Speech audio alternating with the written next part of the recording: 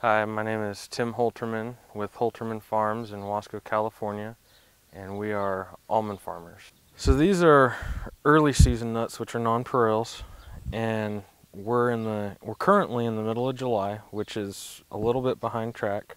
but you can tell because you can see the splits here for whole split,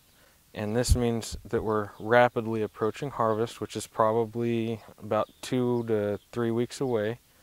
And this is a mid-season nut, and you can tell because there's no splitting, it's still closed up tight, and if you pull the nut off, it's still very much attached to the branch, where these tear much easier.